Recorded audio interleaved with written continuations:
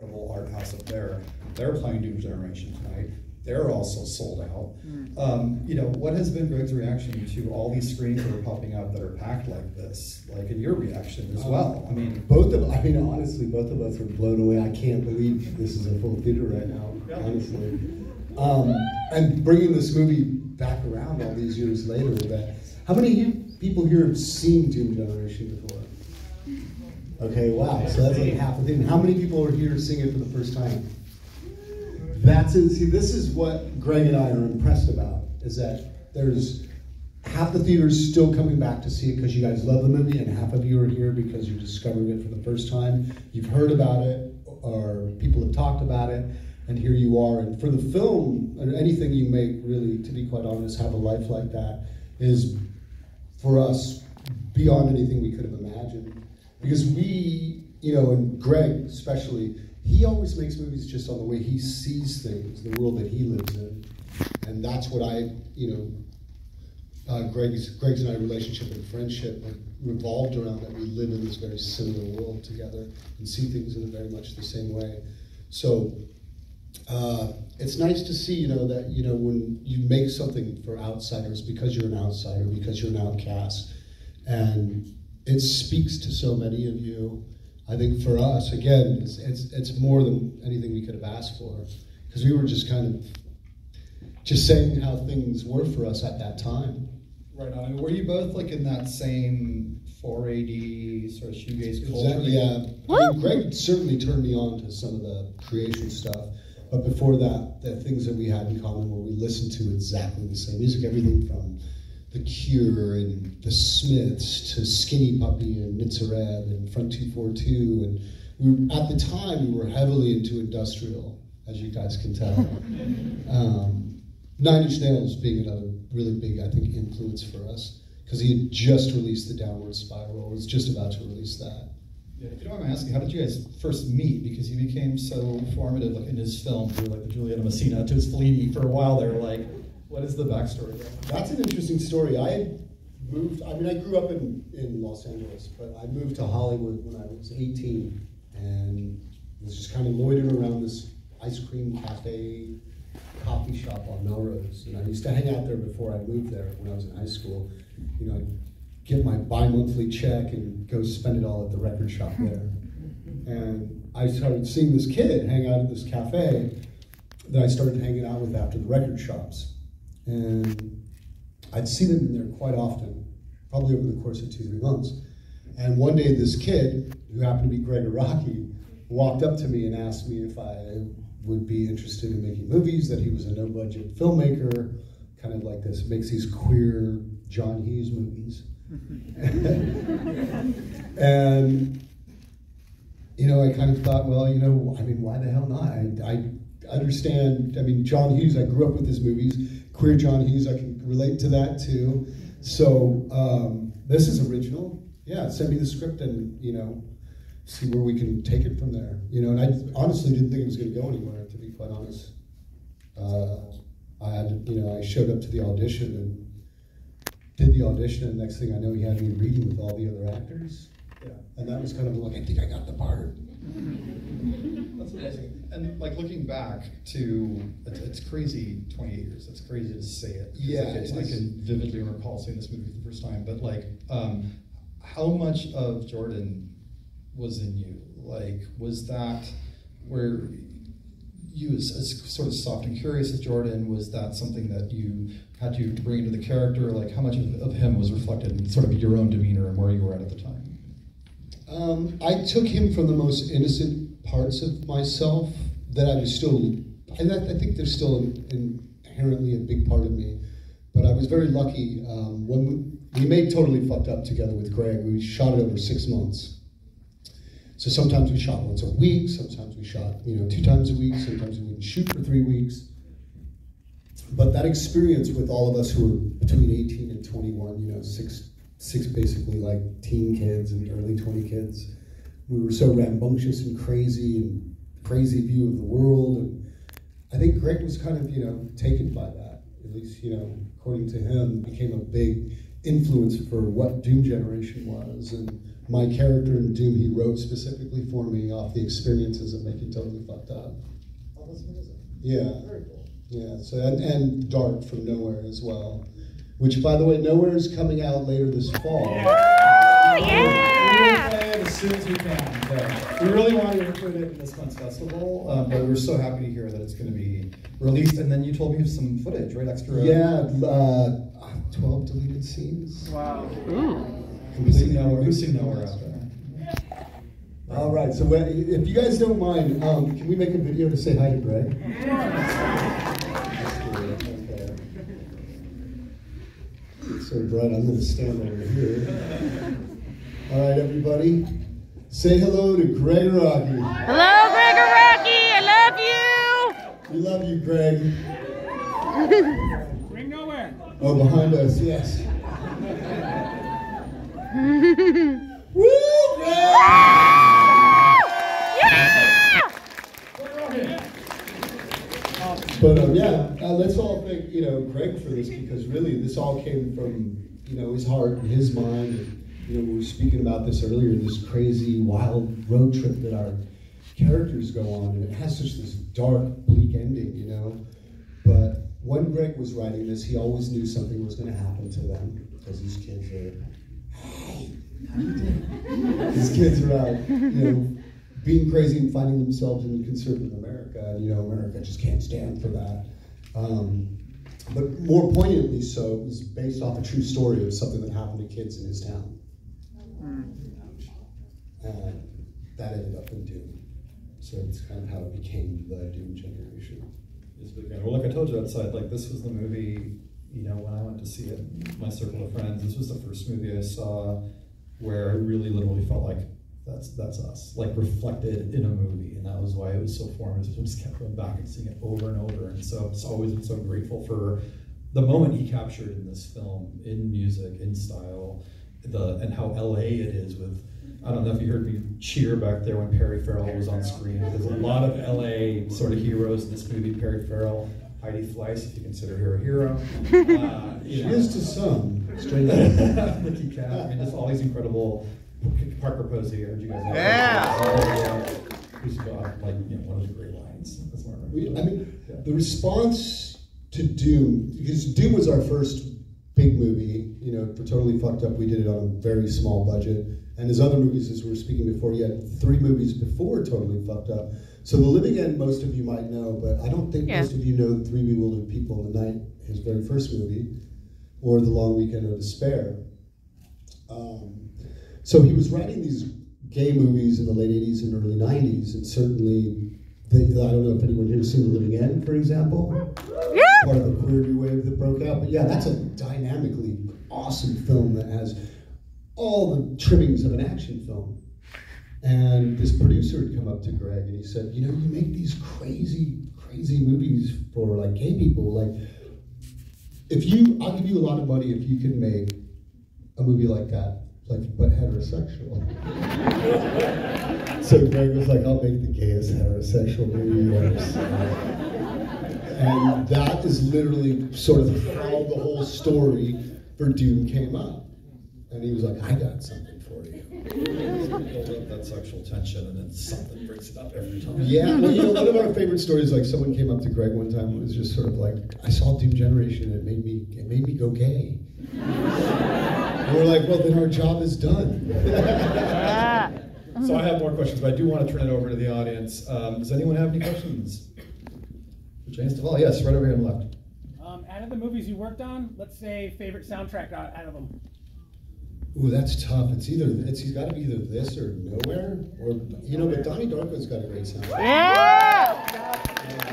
Maybe Nowhere, but only because that has more songs in it than all of the other movies together. There's probably twice as many as this. Are there any fellow Splendor fans out there? Am I the only one that loves Splendor? Okay, good. All right, 1, 2. All right, cool. I feel like Splendor never gets brought up. Splendor will come. They will eventually get to Splendor, and then to Mysterious Skin afterwards, and Smiley Face, and eventually White Bird. But as far as I understand, he's in the middle of working on Nowhere now, and then he's going to go back to Three Bewildered People. Oh, wow.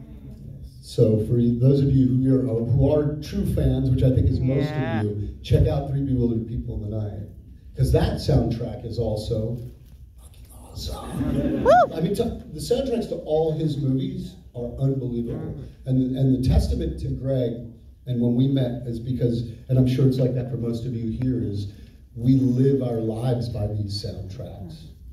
This soundtrack was one of my all-time. It was just a study, like in the car, on disc, right, back in the day, nonstop. Like, it's one of the best soundtracks. If you guys don't have a Dream Generation soundtrack, it's well, before we even started shooting, he gave Jonathan an Xavier tape, he gave Rose an Amy cassette, and he gave me a Jordan cassette. And he gave us all cassettes about the soundtrack and the mindset of our characters. So he really has, detailed, intricate idea specifically of what he's looking for and what he wants. That's awesome. So I have a question. So Dream Generation comes out, total fans. 2 years later, you do Nowhere. In the middle, you do a little movie called Independence Day. How did that happen? Because I remember seeing Independence Day and I'm like, it's Dream Generation, it's Jordan! Like, it just blew me away to see you in this huge movie. And I love that you went right back to doing indies and doing another Greg Araki movie, but just like, how did that happen? Because it just went from one right to the other, it seemed like. Right? That's a really interesting story too, believe it or not. So I met Greg Araki in a cafe and became an actor and started making movies from there. But when I was like, okay, I'm gonna become an actor now, I saw Totally Fucked Up, I had done Doom Generation, it's like, okay, I think I can try to do this now. So I got a job as an actor in a restaurant. And one day I remember it was this French restaurant in Hollywood called La Poubelle. And yeah, which means the trash or the garbage in French, the wastebasket. And that, God bless her soul, I love Jackie though. She used to come up. She's always very excited, French woman, big French accent.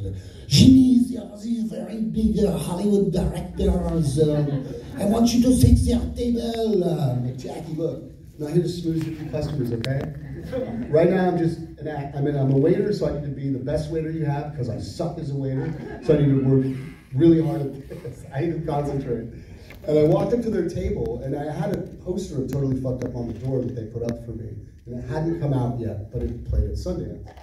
And I walked up to the table and started to take their order, and the director, Roland, for Independence Day, Stargate, looked at me and he said, "Oh, yeah, that's you on that Totally Fucked Up. You did the Greg Araki movie." I'm like, "Well, yeah, how did you see that?" And he's like, "Well, I was at Sundance. I always go to Sundance. I love The Living End. I love Greg Araki's movies. Wow, I thought you were great in that. So are you still acting?" I was like, "Well, yeah, can I take your order?" Yeah, and it was and it was really kind of matter of fact. It was like, well, and I think this is right after Stargate came out, so it was December '94. And it was him and Dean Devlin, and they said, "Well, do you have anything else going on?" And I'm like, "Well, it turns out I have another movie with that filmmaker named Doom Generation, going to play at Sundance this year. Maybe we'll see you there." He was like, "Yeah, maybe we'll see you there." And I just, I gave him his food, did the table thing, didn't think anything of it. Then we do the Sundance Film Festival, and I'm walking down to do the Q&A, kind of like I came down tonight. But at the very top, I'll first say this: after we screened this movie in '95, at the end of it, it was silent. It was like people just cowards. Yeah. And it was, we all took a deep breath because we were like bracing ourselves, for who knows what. And I remember, just as I was about to walk down, he taps on me, and I look, and it's Roland Emmerich sitting, and he looks at me and just goes, "Oh, Jimmy, oh my God." Well, I won't be working with him. Awesome. Yeah, and did the Q&A, went back to LA, and he didn't come back into the restaurant. And 3 weeks later, after I forgot all about it, he came back in with Dean and was sort of like, "Jimmy, wow, that was just a crazy movie. That's a crazy movie. Well, look, sorry we haven't been in touch, but we were in Mexico. We just wrote this script, this tiny movie called Independence Day. In fact, it's Dean's idea. What are you doing this summer? Because you'd be great for one of the parts." And then I'm sort of, well, okay, well, turns out I'm doing another movie with Greg Araki called Nowhere, and I'll be booked for that, but maybe we can make it all work out. And he sent out for me, called me for an audition. I went, did the audition, and then decided that he wanted to cast me. And then I almost didn't do Independence Day, but Greg and Roland really wanted to make it work. So there was a big actor, I think it was Scott Glenn, and his schedule was conflicting with mine. And so they ended up not going with him, and they went with Robert Loggia, God rest his soul, from Scarface, who plays the lovable general in Independence Day, and gave me the part. And so the way that ended up working out was I filmed 1 week in LA on Nowhere, then I took my earrings out and switched my part, and shot for a week in Utah on Independence Day, and then my earrings back in, and came and shot a week on Nowhere, and then finished Independence Day in Utah, then finished Nowhere in LA, and then finished Independence Day. And so it's kind of, I actually shot them at the same time.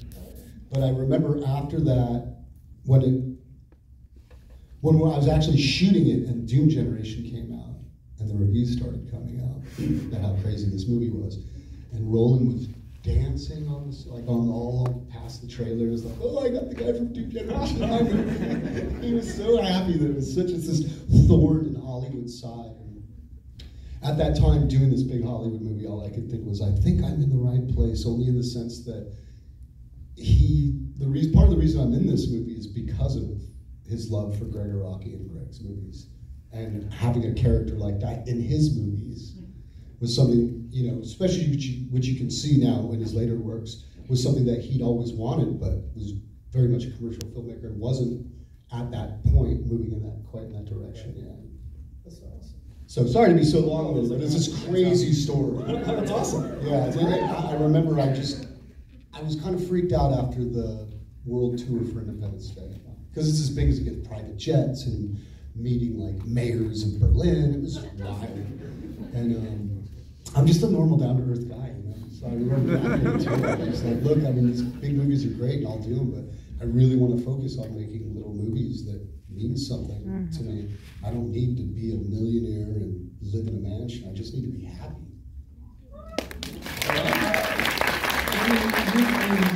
We were talking a little bit outside, I mean, and there's some of this May, but I mean, between this, for me, like this, Donnie Darko, and SLC Punk.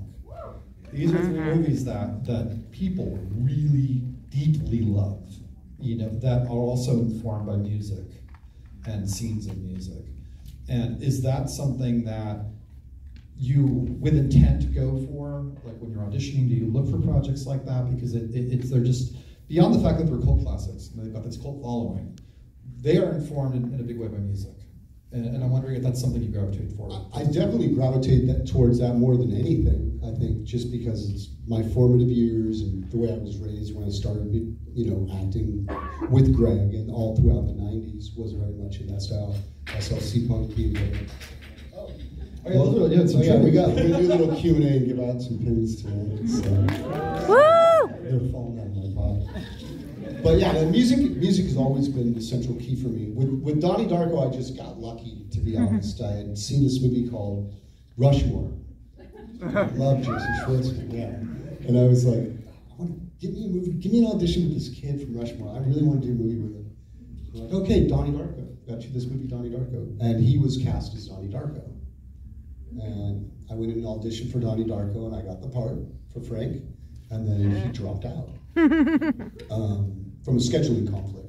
But he was very helpful in the sense that I think he brought on Alex Greenwald from Phantom Planet, who plays the bully, who was awesome and very supportive of the film. And then, of course, we got Jake, who you all might have heard of. Yeah. And, you know, I remember filming the first scene with Jake on the golf course and just kind of looking at me like that. And I took the mask off. I'm like, oh, you Donnie Darko.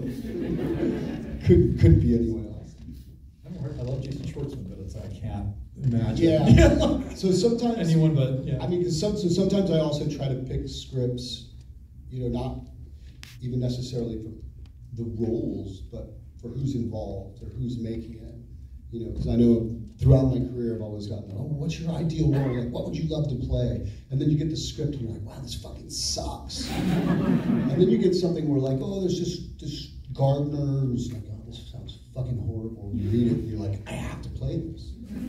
I have to play this. So then it ends up being in the content of the writing and not in what I thought the role was. Like struggling lawyer, drug addict doctor. Like, no, you know, it's really more about the conflict and I think the journey of the character. That's what I've become most attracted to. And You know, again, I think you can see it in Dune with all of Greg's movies and being raised with Greg. It was like your characters have to start somewhere and they have to go through something and have to end up somewhere else. And that's what I look for more than anything. And then I'm just gonna totally fuck you over in the end, like with Nowhere too. It's like, why are these movies so mean to Jimmy Duval or whatever? That was supposed to be a series, believe it or not, and nobody wanted to touch. Yeah, we wrote it for HBO, and then HBO was like, you know, now they're doing Euphoria. Yeah. Which is I love it, but you know, we tried to bring them nowhere. You know, we made the movie, and the movie was supposed to be a pilot, and I have episode 2. Wow. And there is an episode. I think there's an episode 3 and a 4 that he ended up writing, which I'm still trying to get out of him. Yeah, but maybe I'll save some of that Nowhere trivia for when we come back through for Nowhere. I tried to get Nathan Baxter to You gonna come back for Nowhere? Oh yeah. All right, we'll be back. He'll be here with me tonight, but he's busy this weekend, so he couldn't make it. But he said to send everybody here his love, and Right on. if you would be kind enough to show Nowhere, he will be here for that. Yes. Very cool. That's awesome. What do you think of that? Any other questions? Yeah, happy to. Yeah, over here. So there's a lot of physical intimacy in the film. I was wondering, was the simulation ever awkward, or did it like create a camaraderie between you and your co-stars? I think it was awkward, but it also created a camaraderie between us, if that makes any sense. Because I think the thing is and Greg and I have spoken about this at length in the last few months while we've been touring with the movie, is it's a lot more sexual than what we really were doing. The way we film it, the way we perform it, the simulation, a lot of it's below screen, like it's cut off here, so you actually don't, like for example, one of the things I love is when I'm reading Greg's scripts and he says, you know, like for instance, when we're having sex in the bathtub and we're losing our virginity and X is watching us and he starts to masturbate.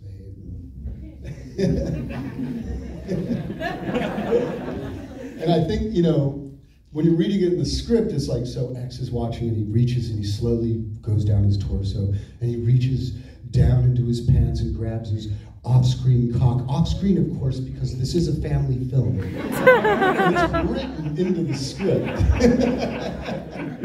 So you're reading these things together, you're like, oh, this is going to be great, this is going to be great. And I think, if anything, what's really impressive to me is how much more sexual the film comes off than what we were really doing, I think. Because at the same time, when you're doing those scenes, like when we're doing the scene in the tub, you know, we're surrounded with this cruise just sitting there watching it. So you have this massive group of people just looking at you. So you're like trying to think, I hope they're not watching me think, I hope you can't see in my mind going, is this good? Are we done yet? Should I come again?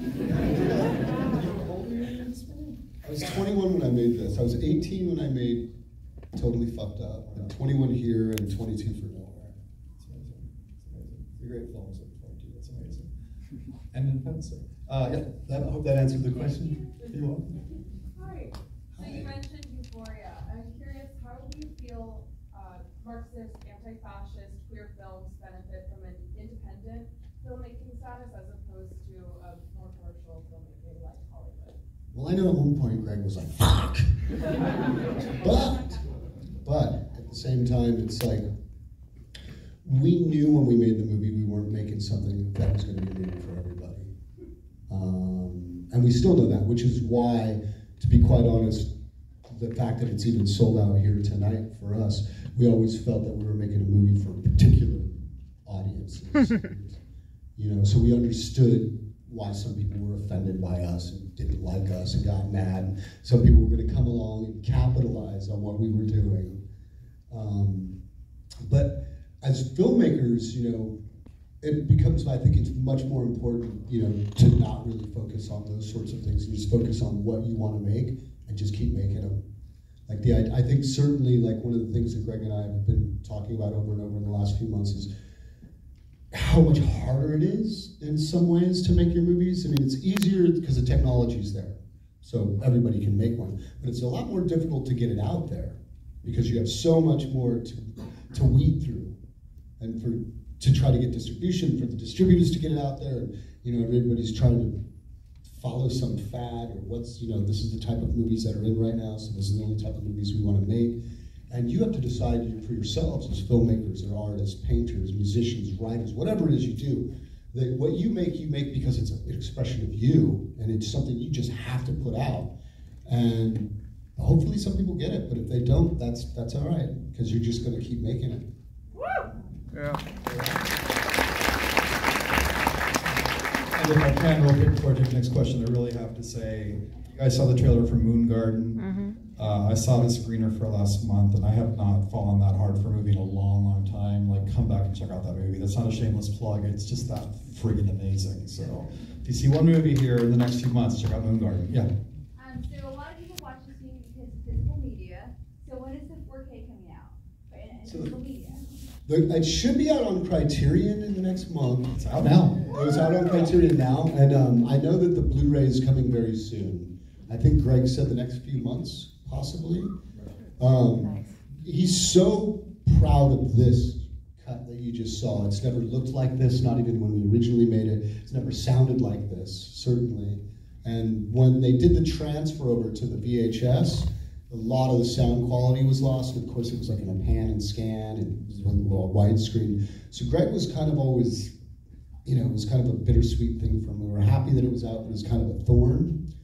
There was also this R-rated cut. I don't know if you guys are aware of it, that was floating around. That is offensive because of everything that they cut out to. Because basically, when we screened the film for the MPAA back in the 90s, they said that they found the whole basic tone of the film offensive. And so, to get an R rating, because we were never trying to get an R rating, it couldn't, it just had to be non-rated. And, you know, for distribution, you have a blockbuster cut, it has to have a rated R cut. So they went and just started butchering it, cutting it, until like, I think they cut 20 minutes out of this movie. So you have these, the movie doesn't quite make sense. They're offended by the sex, yet the whole scene when we're in the black and white hotel room and she's like, pull it out, hit it against your knee, throw it against the roof. Like they cut all that stuff out, you know, when we're talking about sex. And it's really actually a sweet, you know, moment of bonding before it gets sexual. But, they just cut right to the sex. And we found the whole thing, I know I do too, I'm not as offended as him, but, you know, I find the whole thing to be quite baffling. He finds the whole thing to be quite offensive.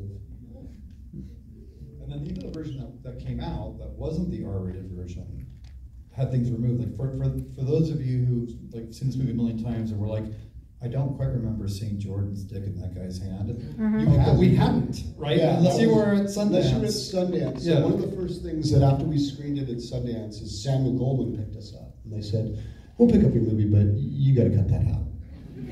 No pun intended. And Greg cut it out, and by the time we got to Toronto 6 months later, it still wasn't enough. They were still so freaked out by it, they just sold us overnight to Trimark. And, you know, Trimark did do a little push, but it was disheartening for us to get picked up by a big studio like Samuel Goldwyn, and then for them to drop us and get kind of relegated to, you know, as kind of, no offense to Trimark, but like this kind of backwater distribution company. You know, that being said, we couldn't be happier, and I know this, I'm speaking for Greg when I say this, so all of you who've seen this on a Russian bootleg or left out those tapes until they wore out and made copies of those copies, we are eternally grateful to you. So thank you. We love you. And we now have this beautiful new cut for you. Yeah. I'm so happy. I'm so happy that you guys got to see it. I'm happy that we can screen it. It's going to be a staple here. We have like a certain like Duval that we play like once a year. We have like these certain list of films that just keep coming back because we just want to share them to new audiences, new people. It's an honor to be a part of the, honestly, be listed with those movies. You know, Blue Velvet, for instance, like David Lynch is one of Greg's biggest inspirations. So tell us about the buttons you got. I've got some buttons here. You may have seen Amy wearing them in the movie. Eat, fuck, kill. Yay. So yeah, we've got a handful. So we'll just do a little trivia thing between Logan and I. we'll just start asking questions, and if you know the answers, we'll give you a button. Maybe a Dorito. You go first. Okay, we've been asking this a lot, so ever seen the videos of us doing a Q&A? But I just love this question because I love this song. What's the name of the Cocteau Twins song in the movie? Pearly Dewdrop Drops. Okay, yeah, raise your hand, but it's not Pearly Dewdrop Drops. Someone, was that Bluebeard? Not Bluebeard. Not Bluebeard. Summerlake. Summerlake. Right on. It's the B-side of Bluebeard, I think. It's my turn. All right. What is the name of the slow dive song that plays at the end? Yes. Blue Sky and Clear. Blue Sky and Clear. That's Right on. And so actually, yeah, so the next one will be Slow Dive has 2 songs in the soundtrack. So Slow Dives have 2 songs in the soundtrack. There's 2 other bands that have 2 songs in the soundtrack. Just name one of them. Wait, but Call, you want to pick someone? I just whoever shouted it out. So Jesus and Mary Chain. That's one of them. Yep. So that's one of them, but I will give you a second chance. There's one more band that has 2. That's the second one. Yeah. All right. This is cool. This is fun. Greg just chucks them out. He's like, here. Anyone over 40 here? All right. So there's 2 newscasters in the film. The male newscaster is from a very, very famous Yes. Brady Bunch. Who said Brady Bunch over here? Someone said Brady Bunch. All right, you said Brady Bunch right there, right over there. Brady. Can you name them? They'll get the button anyway, but was it Chris Knight? Christopher Knight, yes. Christopher Knight. Very cool. Peter Brady. You got quite a lot of very interesting cameos in this Yeah, song. well, we have a Brady in Nowhere. I don't know if I should make this a trivia question. Anyone know who that is? Jan Brady, that's right. You get a pin too. So who answered who was it? Over here, someone had everybody answer.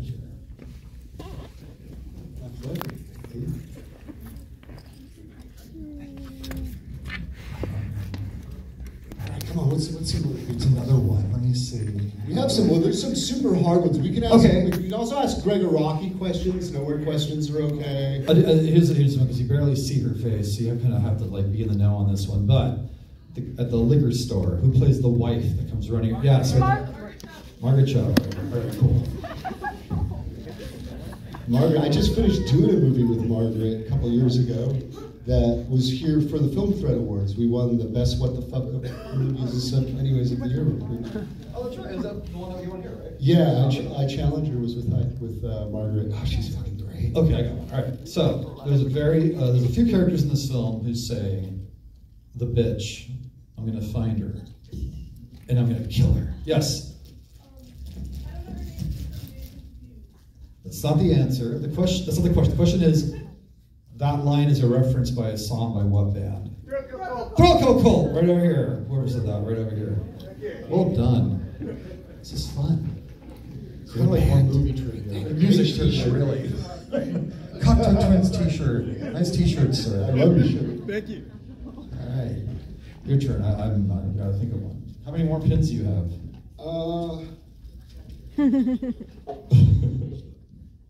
I got 1, 2. I have at least 4. All right.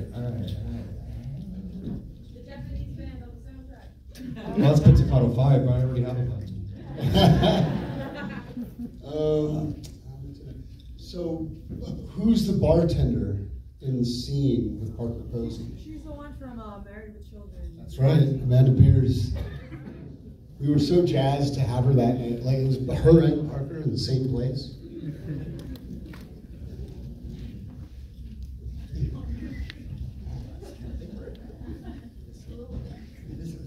All right, there's a really tough one I don't think anyone's going to get, but I'll ask it anyways. Because some of the things is, you couldn't, there were things that Greg and I didn't notice until we saw the restoration, the 4K restoration. Like, oh wow, you can read that bumper sticker now. You can see so-and-so's face. So in the very opening of the movie, there's an actor from Totally Fucked Up behind me being kind of like, eaten by a man and a woman while he's like, sexually, not literally. Right behind me, but there's an actor from Totally Fucked Up. Do you know which actor that is? Most people, it's a tough one. It's Lance May. He plays Stephen's brother. Yeah. Totally Fucked Up. Oh, you read this? Yeah. Oh, that's wild. We got like, well, this would be a nowhere one, but who? Okay, so who from Totally Fucked Up who played my lover is in Nowhere? Does anyone know the answer to that question? This is a tough one. But someone actually got this at the last screening. Okay, so in Nowhere, there's a character named Handjob. Yeah, he plays my lover in Totally Fucked Up. Yeah, it's Alan. That's the actor Alan Boyce, who started a movie with Keanu Reeves. His name escapes me right now, but it was really jazzed. No, it was before that. It was after Rivers. Lou Reed's in it. I can't remember. My friend plays Keanu's best friend who commits suicide. I thought of one now. Okay, in Nowhere, there is a 90s pop music heartthrob in the film with a short-lived musical career. Oh, Jeremy yes. Jordan. Jeremy, wow, yeah, Jeremy Jordan. That's it. That's incredible. All right, yeah, that's I'll take it over. I'll take it over. You come up with the next one. All right, so let's see. What's another good question? I know, that's like Jeremy Jordan. Actually knew that. Octo Twins t-shirt guy. Right on. Here you go.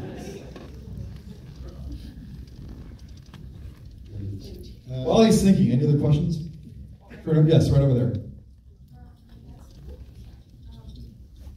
I'm wondering, since you're like a constant in a lot of Greg's movies, like to what extent was your work collaborative, or like do you feel like there was room for you to collaborate on the movies working on, or were you just kind of following? Well, that's a great question because Greg is very particular with his dialogue, but at the same time, he's extremely collaborative.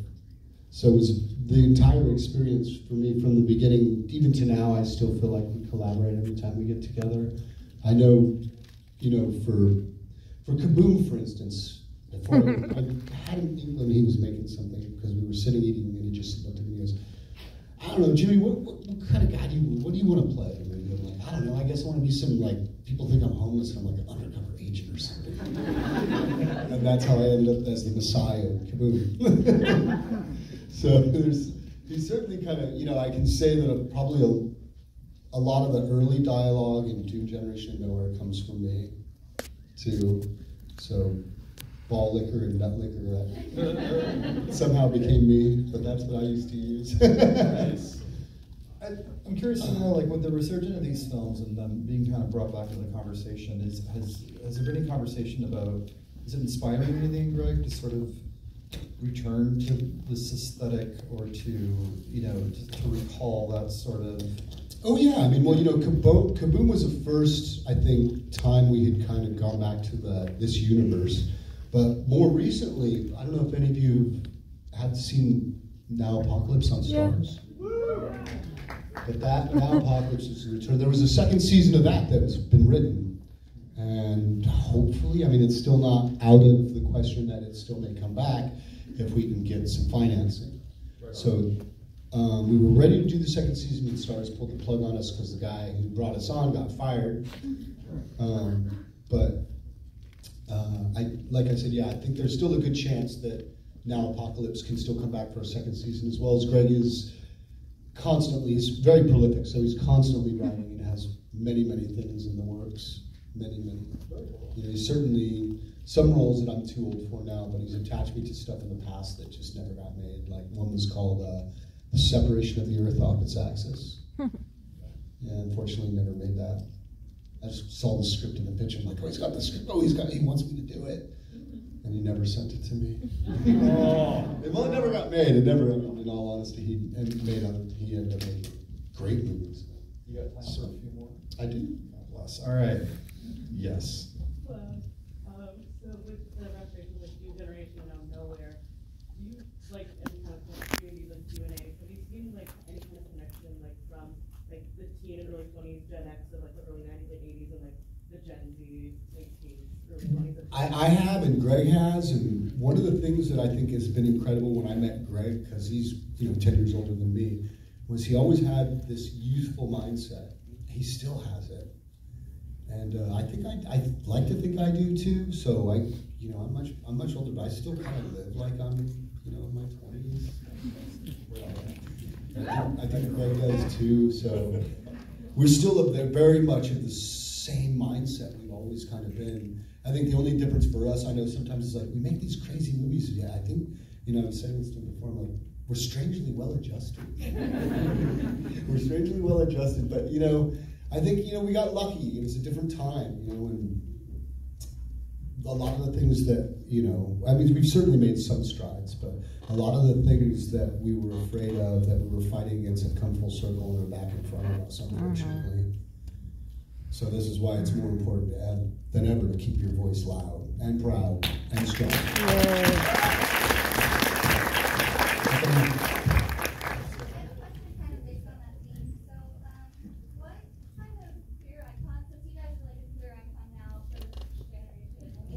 It's flat. I mean, we don't see ourselves as.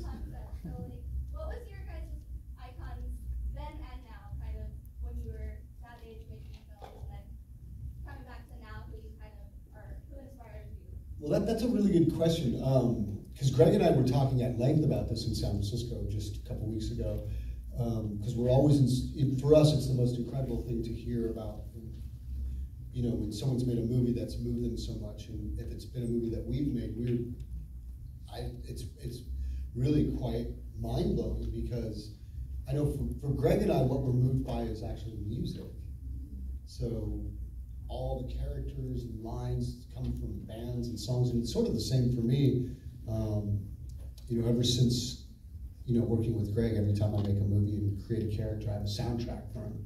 So where we find a lot of our motivations and our inspiration comes from all the punk rock, industrial music, alternative music. For instance, like this movie is a lot more industrial, so this movie's a bit angrier, I think a little bit more, has a little bit more than Nowhere.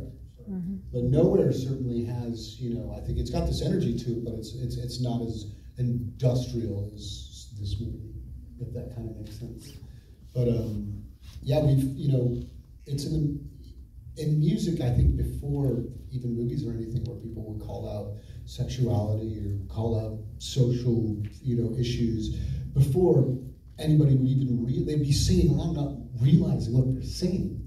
And it was the idea that you could be that subversive there, and there's an arena where we could be free and really kind of get away with it for, we think, a much longer time. So yeah, I know for us it literally does come from the music. So going back even to the question before with collaboration, when Greg and I talk about characters, when we talk about movies, we talk about songs and the situations in songs and the lyrics in songs and the way it makes us feel. And we were kind of Logan and I were speaking about the way the soundtrack to Robin Guthrie from Cocteau Twins' soundtrack in Mysterious Skin kind of brings this whole other dimension to the film. And how music moves and affects us like that. So, yeah, it's almost like we take what we feel musically and push it into the cinema film genre, and try to make this visual medium of what we feel, what we hear. That's awesome. And piggybacking on that too, I mean, what's up? Well, just to clarify, so Smiths would be one, Skinny Puppy would be another one, bands that we had looked up to, and still, like The Cure is another one. Still got it. Did you guys hear that new Cure? Oh my God, that new Cure is unbelievable. It's so good. I was online. Like Greg, we couldn't go to the May 23rd show, so Greg sent it to me. Someone put it on YouTube, and even though we weren't in the same room, like we were bawling while we were. There's a new song on there called. There's 6 new songs on there, and one in particular called "The Last Goodbye."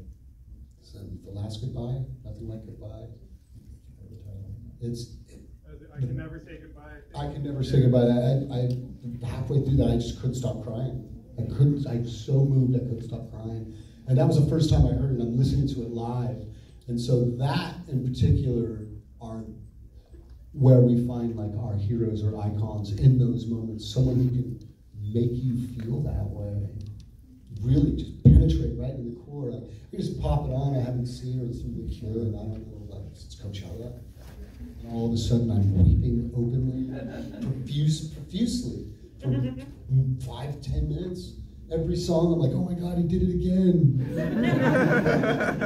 And yeah, what you're describing that was captured in this movie, like when she's looking at the Thrill Cult album, you know, she misses her record collection, and I mean that, you know, if you're a fan, you can relate to that, and that specific album too. I mean, and that I think is like, you know, going back to icons, like when this movie came out, like Rocky, Todd Haynes, I mean, they were my icons at the moment, and because there weren't a lot of films that were coming out that were not only queer but also stylistically subversive and queer, and you know the Sunset Five, which I referenced earlier, you know, you had to go find those movies. You would not see them in Redondo Beach where I grew up, or Torrance. You know. Yeah, that's where I grew up. It was, you know, it was a lot. You know, I'm so glad I was doing with Greg, because, you know, I can definitely say, like, if we were to talk about cinema icons, for Greg and myself, one of them would be Godard.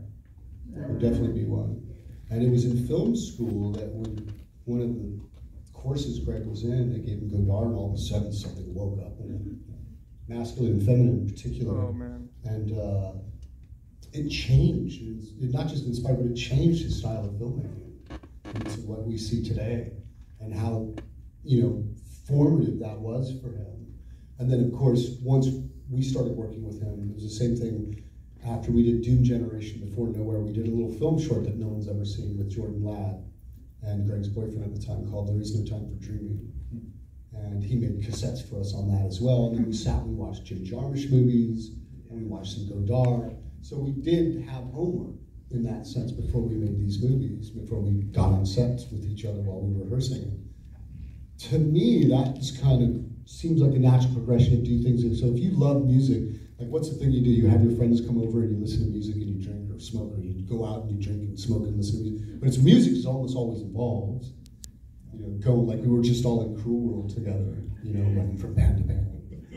And yeah, but it's so music seems to be the backdrop of everything. Yeah.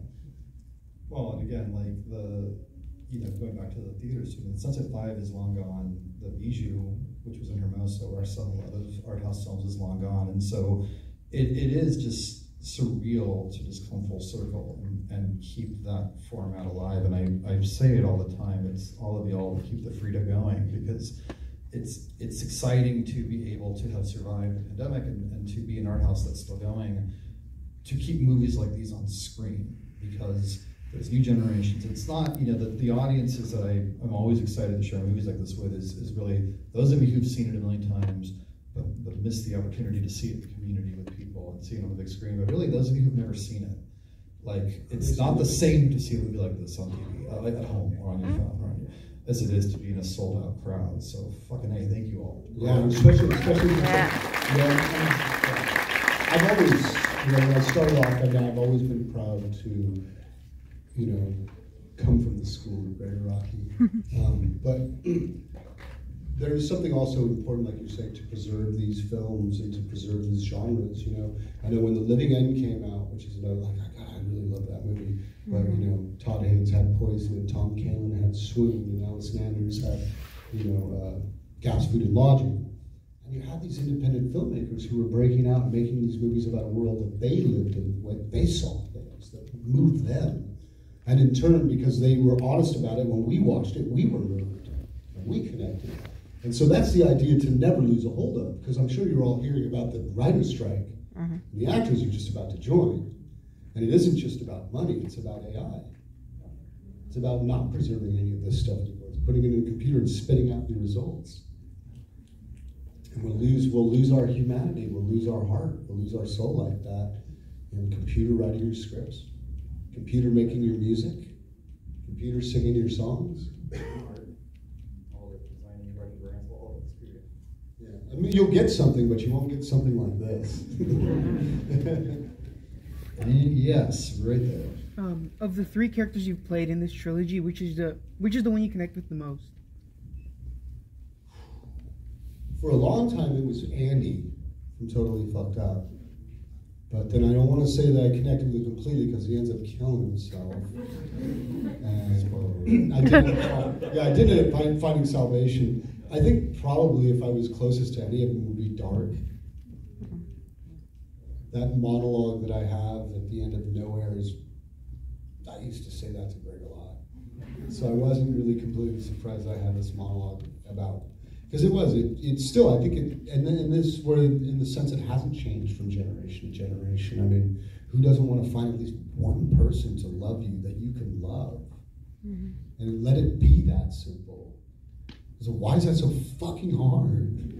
You know what I mean? And that's a universal, I think, issue that we all deal with and face. And, you have that love and you find it, you realize it, and you lose it.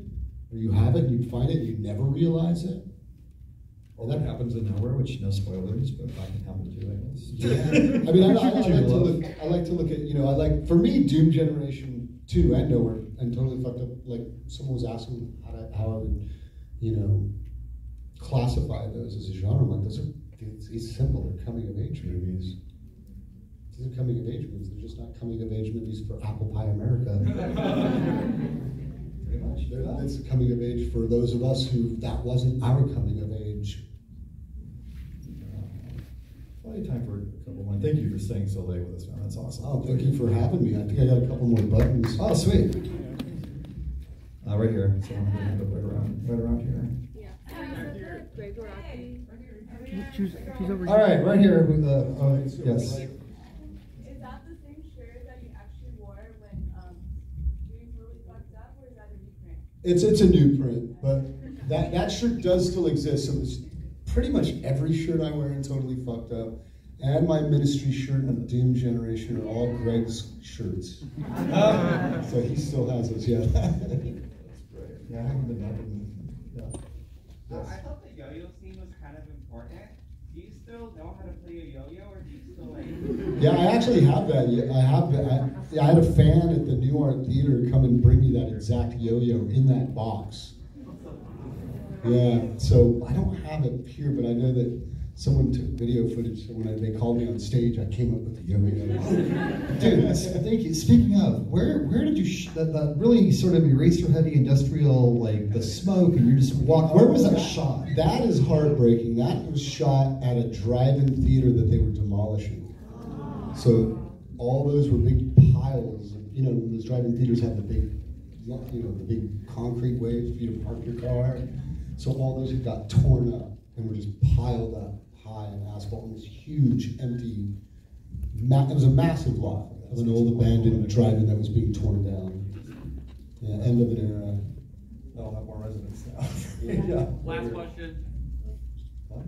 Last question. Is it last question time? Last question, yes. All right, right over here. What band are you currently playing right now? Like, what's on your... What's on my, well, Love and Rockets, literally, I just got it 2 days ago. I got it yesterday. Love and Rockets had an album called Sweet F.A. And believe it or not, even though it comes out on the 9th, I pre-ordered it. I'm also friends with the guys, so I ended up getting a copy of something called My Dark Twin. And it's a 2 CD compilation of 12 unheard songs from the sessions that no one's ever heard, and then another 10 different versions of songs that no one's ever heard. And so I'm grooving pretty hard on that new Love and Rockets right now. Nice. There's also this other kind of dream pop shoegaze band called the Motifs. Anyone's ever heard of Motifs? Also Ariel. Yeah, they were just here on tour, so Ariel, I'm grooving a lot on Ariel right now. There's another band that was touring with Ariel a couple years ago that I've become quite fond of called Topographies. You guys know them? It's the son of one of the guys from The Cure, and the band is unbelievable. There's really actually, like I said, this music's so big for me. So there's a band out of Ireland called The Clockworks that I'm a really big fan of. And I love The Clockworks. Were you at the Ariel show? Did you make the aerial show in LA? Like, oh yeah, I was there. Oh yeah, I wouldn't miss that for the world. Awesome. I had to go see Jeremy. Okay, so we got the last question alert, but I know you have a couple more pins. You want to do more trivia? Are we good for the evening? What do you think? Oh no, I thought it was just fake. I'm good. You're good. Okay, let's do another couple trivia. Get your buttons in, and then we'll call it a night. How's that sound? Yeah. All right, cool. So shoot. We'll ask a nowhere question.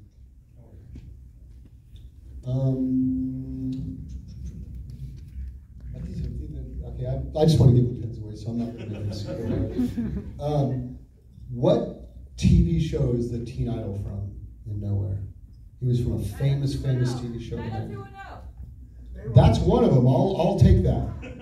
But the teen idol that rapes egg. Baywatch. That was it. So Baywatch was one. Who said Baywatch? James. This is my friend James. I didn't even see him till just now. And who said 90210? You what?